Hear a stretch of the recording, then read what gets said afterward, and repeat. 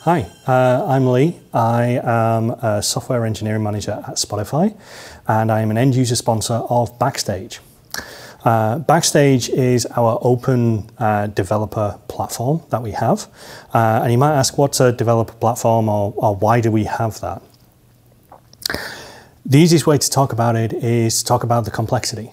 As an engineer many years ago, I could do my role by having an IDE, by having a website open and a command line. And that was all of the tools that I needed. Today, fast forward to today, it's so much more complex. If you go and look at what an engineer actually does, they probably have 30 different tabs open with different tools, focused on infrastructure, focused on cloud providers, focused on CI/CD or any of these other complex tooling. And it means, as engineers, there is an ever-increasing learning curve. There is an ever-increasing knowledge base that they need to be up to date and relevant with. And this is where Backstage comes in. Because trying to keep all of that information in your head, trying to understand all of these different tools and to context switch. I'm focusing on this thing. Now I'm focusing on that. Now I'm going to go and focus on this piece over here. It's really difficult. So what Backstage does is it tries to be a single pane of glass. Doesn't try and take away any of that tooling, doesn't try and take away any of that complexity. But what it does do is try to surface the right information at the right time in the context that you're working in. A single place you can go. So I have my IDE, I have Backstage open. Maybe I have a command line open too. The way Backstage works is, Backstage is a platform in the truest sense. It is extensible. It is not all owned by one single team. There is a team that supports the platform for sure, but the experts own the plugins and own the tools and things that integrate into Backstage. So as one example, there is a Kubernetes plugin, a Kubernetes tool that you can use and you can get information from. That is owned by the Kubernetes team at Spotify, the experts. We try and think about Backstage in three different ways: create, manage, and explore.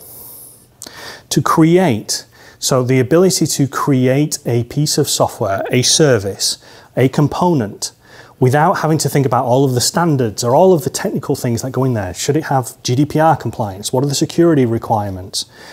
Instead, all you do is fill in a template. You fill in a template and it generates a service for you. Those templates are created by the experts, again, at your organization. And then on a day-to-day as an engineer, I just need to fill in a form and I know that best practices are built in. That's creation. For manage, we have the software catalog. The software catalog is a central inventory of all of the services and components at your organization. And connected to them are all of the plugins. So you can go and look at a single service and then get all of the relevant plugins and information that you need to operate on that service. CI/CD, maybe it's documentation, all different kinds of things. And the software catalog surfaces it in one place. You can easily go and see who the owners are and reach out and contact people if you need. And you can see who consumes or uses and what the dependencies are of services. That's manage.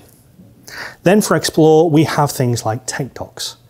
We want to have a place where you can go and find all the relevant information that you need. Documentation oftentimes ends up in places like Confluence or in Google Docs or all over the place. Spotify is just as guilty of that as everybody else. With Tech Docs, you can put the documentation relevant to the service that you have right next to the code that you have in that service. It's saved as Markdown and then surfaced as a panel view in the catalog next to the services that you have. So that's Backstage. It's a place that tries to reduce the cognitive load around engineering. It tries to surface things as a single pane of glass, a one-shop stop where you can go and look at stuff. It provides relevant tooling, APIs, and frameworks to support the work that you're doing. And it tries to present everything in a consistent design so that you are not having to go and switch and think about all of the different tools and bits and pieces that you have.